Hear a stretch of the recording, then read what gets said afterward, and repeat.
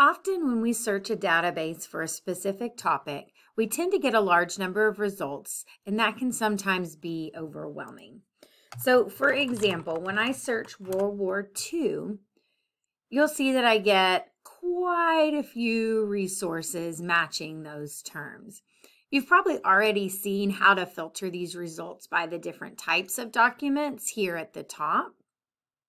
But today we're going to take a look at how you can search within these results to narrow down your topic.